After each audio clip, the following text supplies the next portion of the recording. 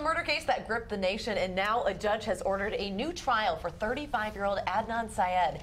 He's the man at the center of the podcast Serial. 68 million people downloaded that podcast that questioned Syed's conviction for killing his former high school girlfriend. He's been serving his life sentence since 2000. Just to give you a little bit of a background, I did listen every week as this came out. It's very well done, and every week the reporter went a little bit more in depth into not only who he is, what happened around the trial, and just bringing up a couple of the different holes. Who else could have done it? It by no means was saying he's definitely innocent, but she said, as we all have gotten a letter from someone in prison or from someone claiming innocence, but they're all innocent. Absolutely, yeah. That's what all of them say. But this one, for some reason, struck that chord. So it's really interesting that, Nina, this work, which was a year in the making, is now actually leading to a brand new trial. Right. I mean, I think it's fascinating, and I couldn't help but think of Making a Murderer when we were talking about all of this.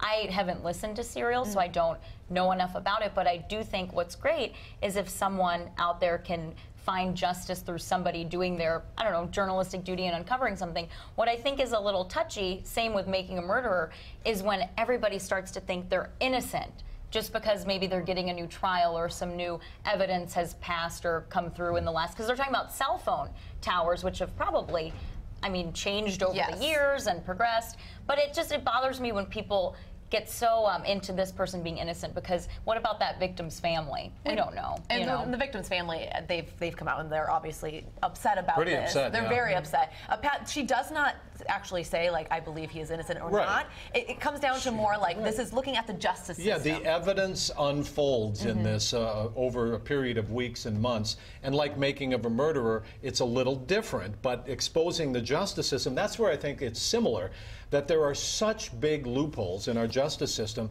in Making of a Murderer and the Serial.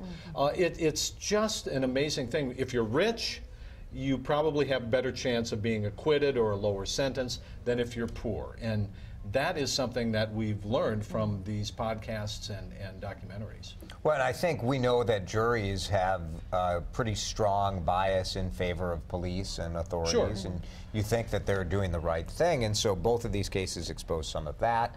I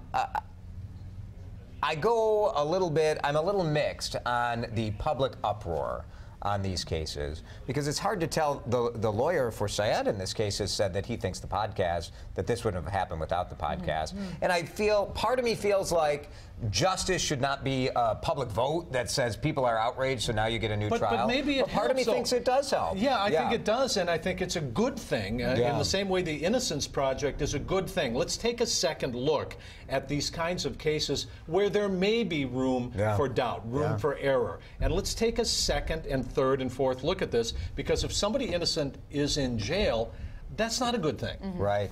I know it's hard for the victim's family, where you feel like no one's speaking up for me. I understand completely. But the truth is that person is gone already, and here is a real live human. And if this person is not guilty, then the guilty person is out there. Is still out there. Yeah. Very interesting. Yeah, it sure is.